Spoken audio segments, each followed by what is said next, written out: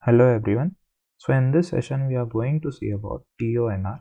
Okay, so basically it is a time accumulator. So this is a special case of T-on timer which we have seen earlier. Okay, so basically what is going to happen in this timer, it is better to understand it in software first. Okay, so it is a bit complex type of thing, so better let us understand it in software itself. Okay, so it will be more clear when you are observing it in the software, right? So here what we'll be requiring is we will be making some tags, right? A start tag, okay, and then we'll be having an output that is q0.0. Okay, so what will be the tag name here? It is suppose an LED. Okay, and here we'll be showing the elapsed time, that is elapsed time. Okay, and then we are having here what will be having here, that is double word, right? So D and double word here. Okay, and we'll be giving this as MD0. Okay, so memory double word 0. Okay, so in this way we have created 3 tags. One more tag will be requiring, that will be seeing when it is required. Okay, so what I'll do is I'll take one nano. Okay, so like previous timers only, I'm taking one nano, and then we are using this timer here.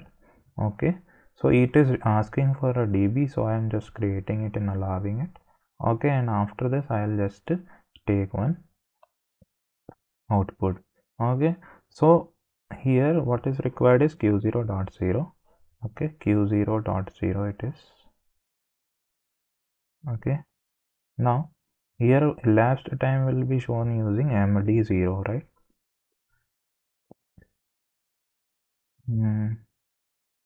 It is a MD0. Okay, right? Now here if you observe what is the special thing in this timer, let us see. That is start. Okay, and we are giving some more time. Let us give it 20 seconds now. Okay, so how it is working and why this R is given here, so I'll tell you here what is happening when you are turning on the timer. Okay, so the output will go high after a particular time, right? So when you are releasing the timer, still the output will remain in the high state itself. Okay, so now when you are releasing the timer, still the output is in high state. So again, how to turn off this output then? Okay, so that is done using this reset. So basically we'll be resetting the timer, then only the output will be in the low state. So again here what is required is we need one more input, that is a reset input. So let us make one more tag inside our software, our tag table. Okay, so here we'll be requiring one reset input. So I'll take one reset here and we'll be giving the address as input number i0.1, right? After this I'll give this it as boolean, right? So data type is boolean, right? Now what we'll do is we'll take this tag here. Okay, so basically it is a reset tag, so I am just giving it as reset, right? Now what we'll do is I'll just download this program and try to observe what is going to happen. After downloading this, let us go to the monitor mode. Okay, after monitoring, let us monitor it first. Okay, so here we'll be requiring one more tag, right? So we are having only 3 tags, so one more tag is which one? Reset, right? So this is our reset.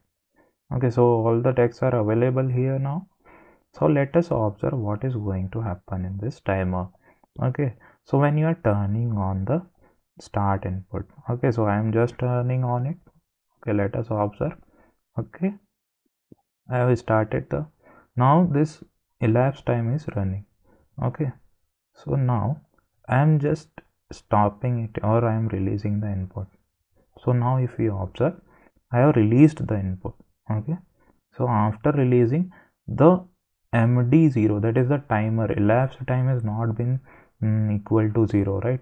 So in earlier TON timer, what was happening, this timers become 0, and again when you are giving the power, it will start from 0 itself. Here it is storing that status of the time. Okay, so after how much time the power has been taken off, that has been stored. Okay, so that is 13 seconds have been completed, so that has been stored inside this timer.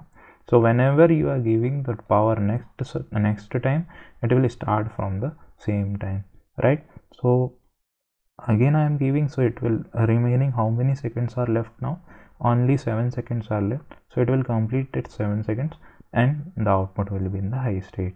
So let us observe.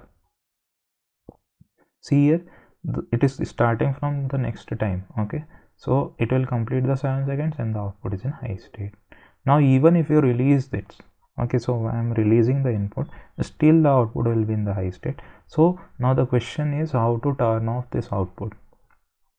Okay, so here we are having a reset input. Okay, so this special input is given here to in order to reset the timer so that the output goes low. So when you are pressing this one, see here, when you are pressing it, the output goes low automatically. Okay, so in this way we are using our reset input. Okay, so turn off the output, right? So let us check it once again. Okay, so I am turning on it. Okay, now I am releasing the input. Okay, so releasing the input is storing, this timer is storing the time which has been completed, right? So now again when you are starting, it will start from 4 now. Again when you are stopping, again it will stop.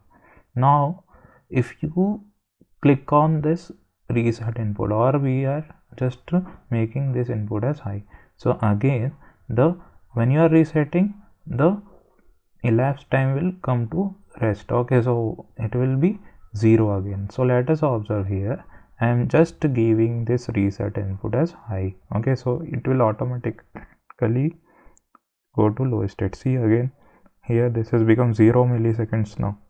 Okay, now let us again start the timer. Okay, so let again I am just stopping it, again I am starting it, so again it is starting from the previous time itself, and the output will be high after 20 seconds. Okay, so in this way, this is the timer which is available here. Okay, so I am going off now. Okay, so this is how we are using TON timer. Okay, so thank you.